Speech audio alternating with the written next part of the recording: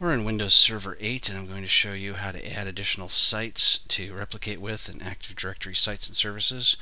Start by clicking on the window in the lower left corner. Scroll over to Active Directory Sites and Services, double click on that, and make sure all the different options are expanded. Go over to Sites, right click, choose New Site. So we're going to say that this site is in another location, so we'll just go ahead and type Seattle. And we're going to want to choose the default IP transport. Go ahead and click OK. It has been created.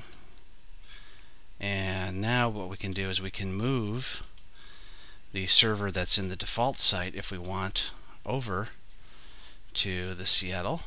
Go ahead and click Yes.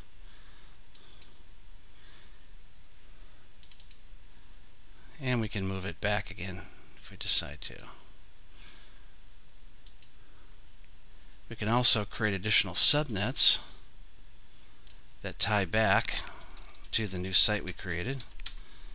We'll choose a Class C IP4 subnet and we'll choose Seattle and click OK.